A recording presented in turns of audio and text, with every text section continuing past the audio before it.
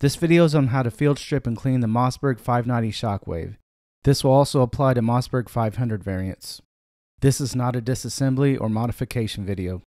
This is a completely stock Mossberg Shockwave, and we're only going to break it down as far as we need to go for basic maintenance and cleaning. To get started, you'll need a few things. 12 gauge cleaning kit, CLP, which stands for Cleaner, Lubricant, and Protectant. This particular brand I'm using today is Hops MDL, which stands for Moisture Displacing Lubricant. The label might make you think that it's a dedicated lubricant, but it's actually a cleaner, lubricant, and protectant. Gun cleaning rags. You can use an old t-shirt, but I prefer these rags specifically made for gun cleaning because they don't leave lint. A brass punch to remove the trigger housing pin. Cotton swabs with an angled tip to get into the harder to reach spaces. And powder-free disposable gloves. And I'll put links to everything in the notes below. I always start out with a clear and empty weapon, but of course I'm going to double check. To do that, grab hold of the fore-end, which pulls the action back towards the receiver. If it's locked in position, press this lever here to release it. I can see that the chamber is clear. And I can see the follower, so I know the magazine tube is completely empty. This gun is clear and safe, so now we can move on. Remove the magazine cap. It can also be called a takedown screw depending on which model you have. Now remove the barrel. Use the brass punch to push out the trigger housing pin. Pull out the trigger housing. Now the cartridge interrupter and cartridge stop bars will come right out. And here's a close-up view of what they look like.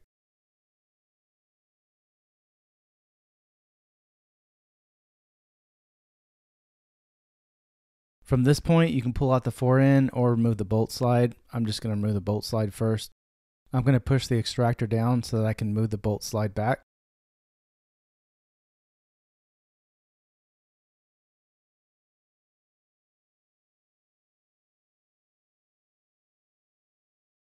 When the bolt slides at about this position here, it should come right out. It usually doesn't pop out that easy, but that's okay. Now you can remove the action slide tube assembly. The fore-end's attached to it, so from this point on, I'm just going to refer to this whole part as the fore-end. Now remove the bolt from the receiver.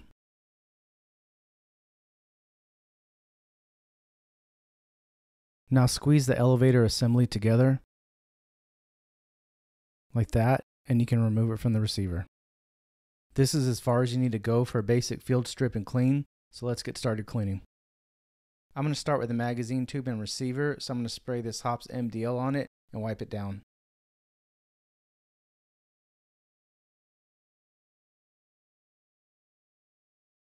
I'm done with the exterior, so I'm going to spray a little bit inside the receiver and use the nylon brush to clean inside.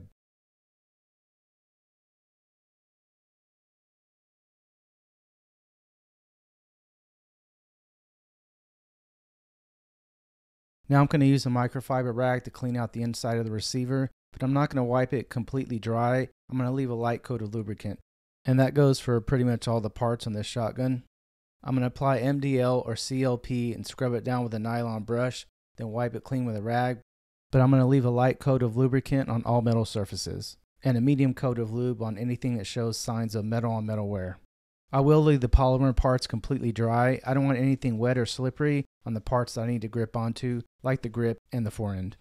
Now I'm going to get started on the fore-end and everything connected to it. So I'm going to spray CLP or MDL on the nylon brush and start scrubbing all surfaces.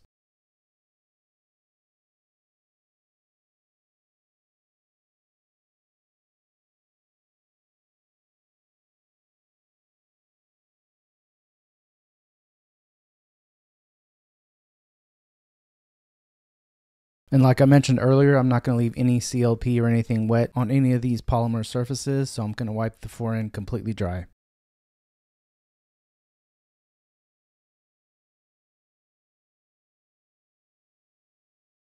Spray CLP on the nylon brush and scrub the elevator.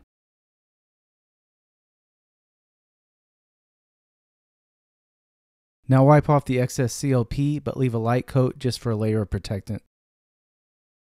Now I'm going to spray some hops on the bolt slide and start scrubbing with a nylon brush. Now I'm going to spray on some more MDL and wipe it down and leave a light coated protectant.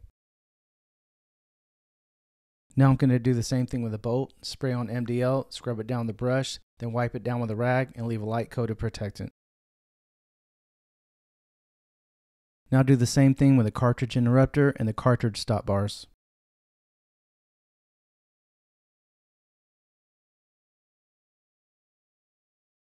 Now add the cleaner to the nylon brush and start scrubbing the trigger housing.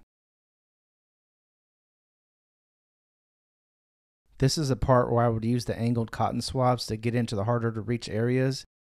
After I'm done with that, I'm going to use the microfiber rag and wipe it clean.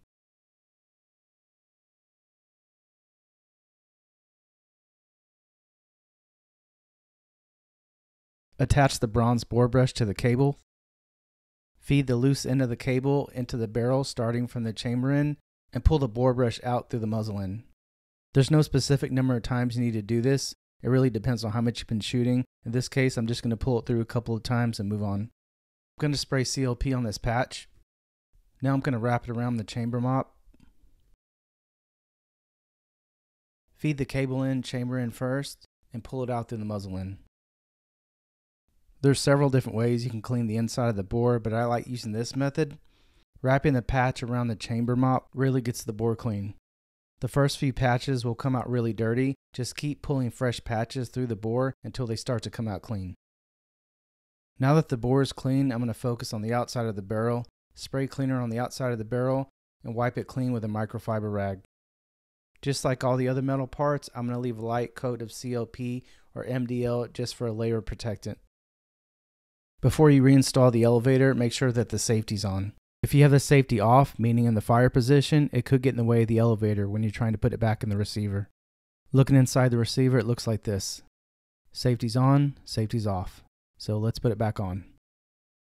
The tabs on the end of the elevator bars are going to fit here and right here. I'm going to be installing it like this. So I'm going to squeeze the bars together and match the tabs on the elevator with the holes on the receiver. Now line up those rails and reinstall the fore-end. You'll see that the action gets stuck right about here. Just push the right bar up, then push the left bar, and you can continue pushing the bars into the receiver. Position the bolt facing like this and put it back in the receiver.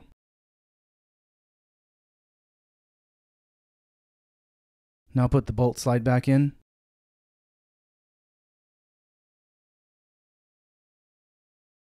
Now match this bar up with the hole in the receiver right there. See that? That's going to go in the hole. And when installed correctly, it's going to be flush with the inside of the receiver, just like that. Now take the other bar, and it looks a little bit different from the other one, and install it on the left side of the receiver, or the bottom part of your screen. And this is what it looks like when they're both installed correctly. Notice how both bars are flush with the sides of the receiver. Now you can reinstall the trigger housing. The front part goes in first, then you can push the back in. Now push the trigger housing pin back in. Now you can line up the barrel with the receiver and push it back on.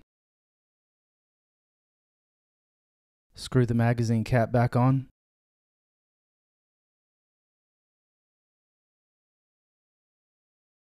Let's do a function check. So the safety's on, so when I work the slide and pull the trigger, nothing should happen. Nothing happens, that's good. Now I'm going to move the safety to the fire position and pull the trigger. I hear it click, but don't release it. Work the slide again, let the trigger reset, then pull it again. If you hear it click, everything's good. I hope you found this video helpful. If you did, please give it a like and subscribe. Thanks for watching.